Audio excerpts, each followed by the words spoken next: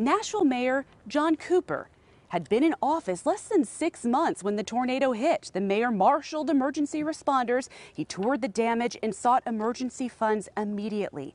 Now, a year later, News 2's Bob Mueller sat down with Mayor Cooper, who talked about that tragic day. He talked about the recovery and what lies ahead for Nashville. It hit in the middle of the night, the worst time possible. 1 o'clock in the morning, there was terrible noise. It was a deadly storm, claiming 25 lives, including 2 Nashvillians. I thought an airplane had crashed. And it was a destructive storm, causing $1.6 billion in damage. And just to see it was just kind of surreal. The recovery has been long and continues. We have tried very hard. For Nashville Mayor John Cooper, the March 3rd tornado would be the first of a series of natural, economic, and social disasters. But at the time, it was the most pressing. I do think at this point the human problem from the tornado has been addressed. If not, people find me on Hub Nashville and let me know.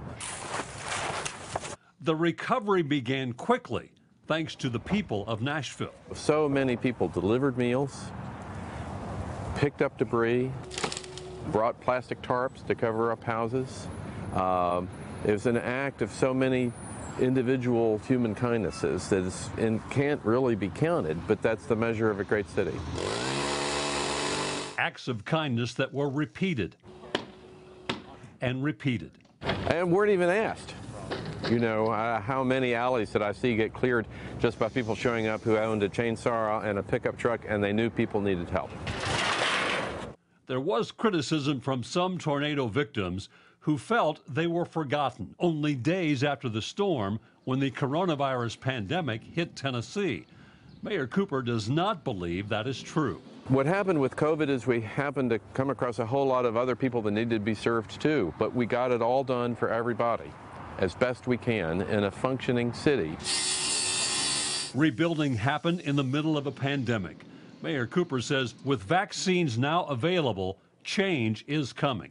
I think once people begin to get out and really connect in person for the first time in the coming months, you're going to detect an energy and a pride that has been earned. Mayor Cooper looks at 2021 as the year of Nashville's rebirth. We've parked it for the last year. We're ready to go. And we've got a lot of businesses that need help, but we've got just a lot of energy that's right under the surface. I think you can feel it. We're going to have an incredible decade. Bob Mueller, News